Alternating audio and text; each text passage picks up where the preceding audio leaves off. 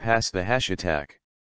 One of the biggest security problems that organizations and users are facing is that they use the same passwords for many systems.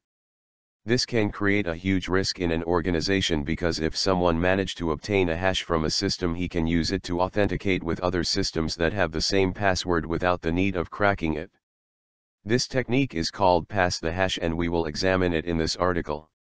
We already know that Windows 2003 servers are vulnerable to the NetAP service. So we will use the appropriate exploit in order to gain access to the remote system. Exploit settings. As a payload, we have used the meter because we will need it in order to obtain the hashes of the remote system easily. So we are exploiting the system. Exploitation of the system. Now it is time to obtain the hashes of the remote system with the command #dump. Obtaining the hashes. Now that we have the hashes, we can try to crack them offline. However, this process requires time, so we will try to use the administrator hash in order to authenticate with the system. Metasploit has a module that has the same function with the systems utility. So we will use that module in order to authenticate through SMB to the remote target. You can see a description of that module in the next image. This Metasploit module requires to know in which workgroup the remote target belongs. We can discover that very easily by using the map script engine and executing the following script. We can see that the workgroup is York. So we go back to the Metasploit and we are configuring the systems module.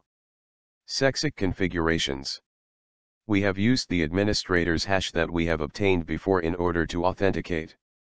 Also, we changed the LPORT to 4445 because the 4444 in our system is in use from the previous exploitation.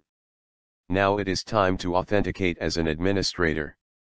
We have successfully authenticated as an administrator to the remote system just by using the hash, and we have opened a meter session. An attacker could try to use the same hash to other systems as well that use the same password in order to gain access without the need of finding a vulnerability. Conclusion.